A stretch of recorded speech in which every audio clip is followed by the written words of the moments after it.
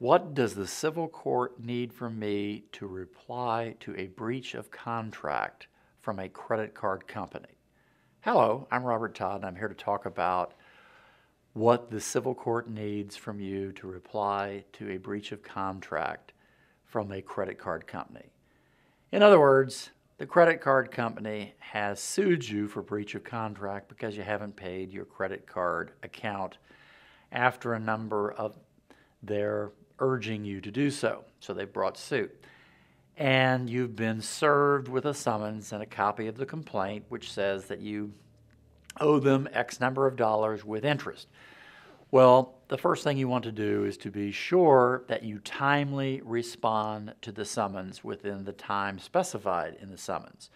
Generally speaking, it's 20 days to 30 days, and it varies from state to state. But it will set forth in the summons itself how many days you have to respond. But you might also consider calling the attorney for the credit card company and seeing if you can work out some type of payment. If you tell them that you're behind the 8 ball on a number of other credit cards and a number of other bills, sometimes they will work with you.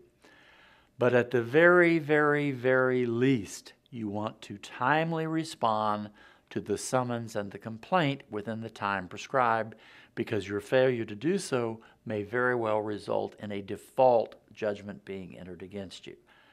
I'm Robert Todd, and thank you for watching.